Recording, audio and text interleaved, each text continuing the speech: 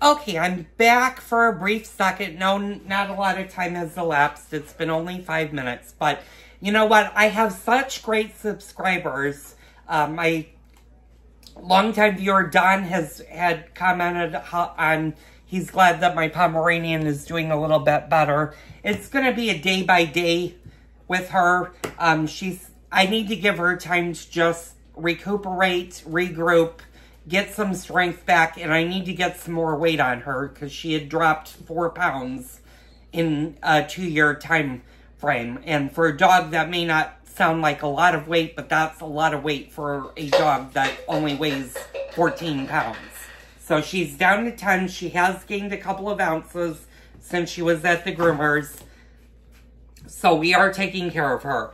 The other thing is I had a great lady who has been a long-time viewer. She's been viewing my videos since this summer.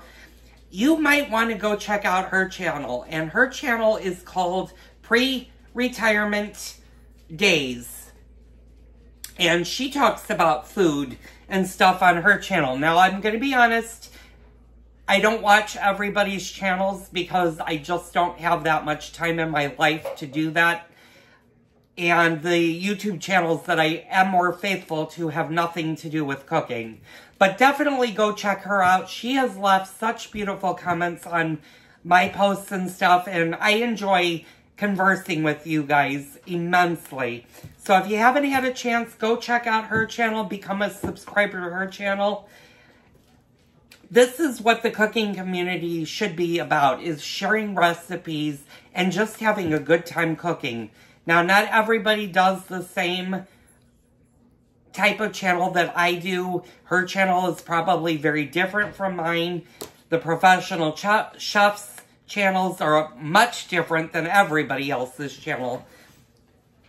But we're all here because we share food in common. We're teaching us, or you're learning how to cook from me. You're learning different recipes. And again, don't be afraid to leave me a comment down below on recipes that you may want to be featured on my YouTube channel. I am more than happy to do those. Now, like I said in an earlier segment, those probably aren't going to be done until next year because now we're getting into the holiday season and I have a lot of videos that I need to get done between now and the new year for you guys. There's one particular lady that wants me to do a Polish hunter stew or hunter dinner. And I looked at it and it very much intrigues me on doing it. And I will definitely get the ingredients. The problem is right now I probably have most of the ingredients in my freezer. It's just getting to them. But because they take so long to thaw out and because Thanksgiving is 2 weeks away, that'll be pushed till next year. And I promise I will definitely look at doing that. I'm going to look what goes into that. And we'll go from there. There's also some more bread recipes that I want to teach you. But we're going to get into desserts. And that's a big part of your Christmas and Thanksgiving holiday is those yummy, yummy treats that you're going to be making for your friends, family, for yourselves, for those great meals that you're going to be serving around the holiday season. So we'll be getting into that. We're not doing that today. Today's the Friendsgiving. I'm trying to get the videos recorded so you guys know what to do the week of Thanksgiving so that you guys are not pulling your hair out and going, oh my God, I have so much to do. Why did I put this to last minute? So, anyway, I had to turn up my stove just a smidge. It's still boiling, and it's not really boiling out. Now, you can let this go for at least hour, hour and a half,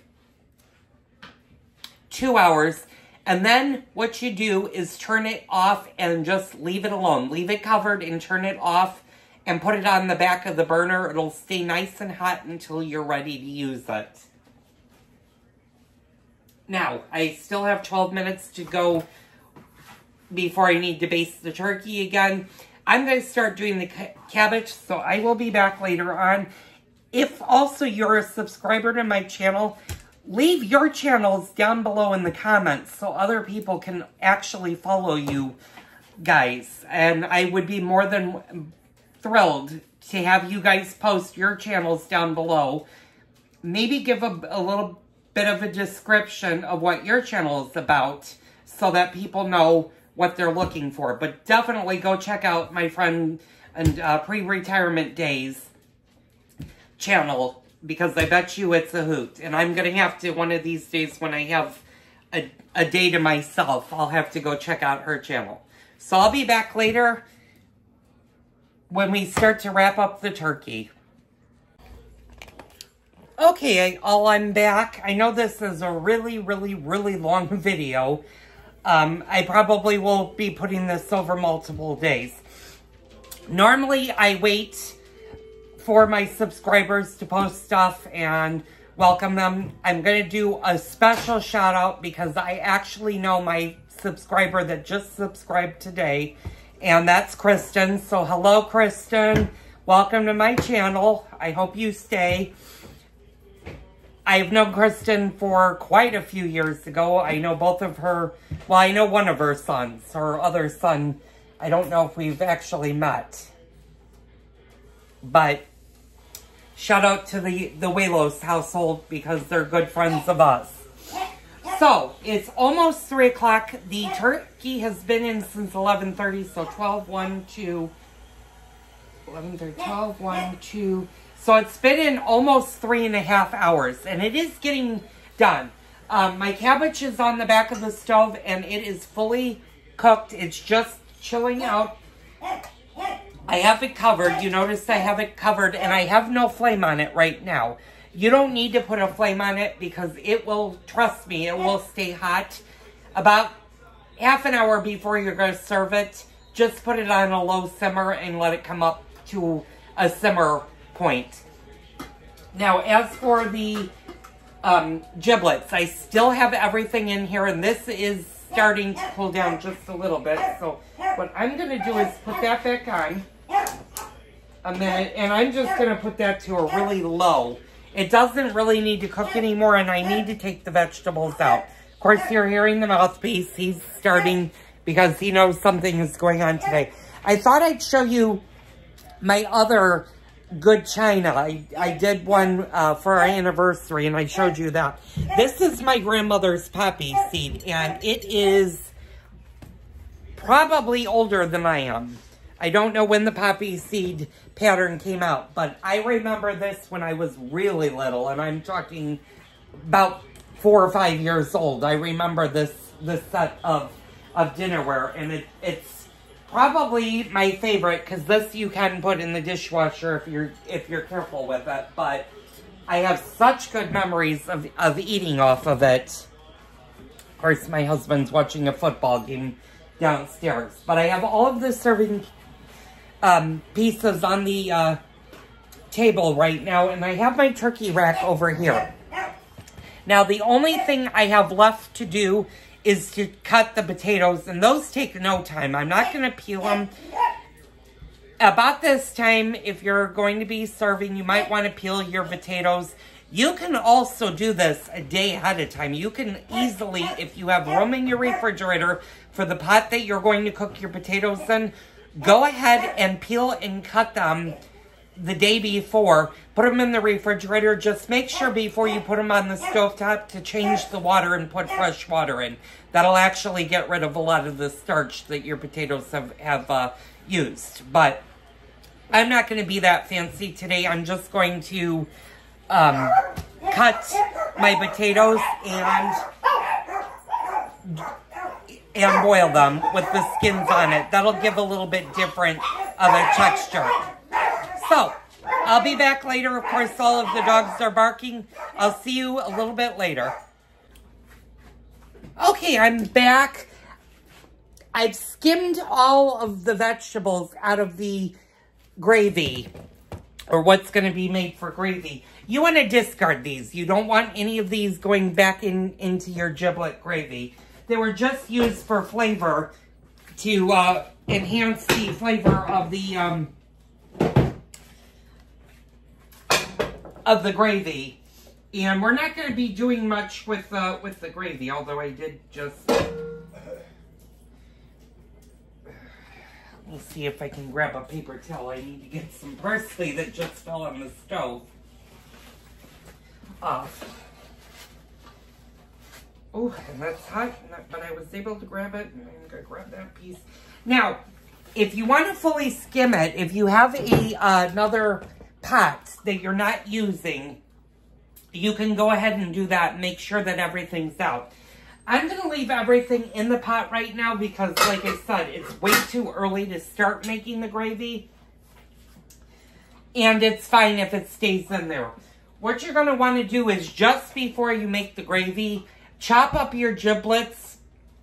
You can remove the neck. You don't have to put the neck pieces in there or the neck meat in there. What I do a lot of times is I'll actually chop that up and I'll give that as the doggy,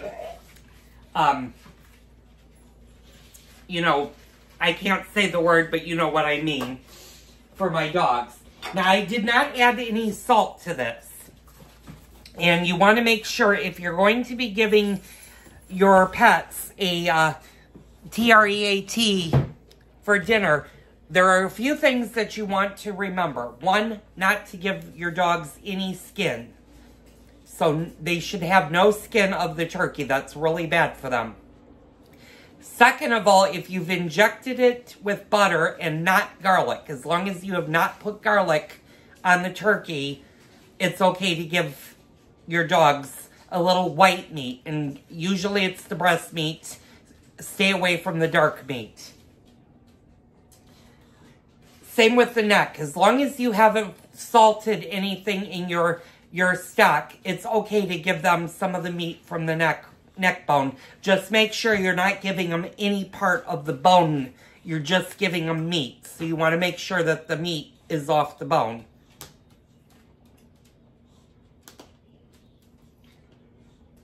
There are a few things also I'm going to talk about since we're talking about dogs.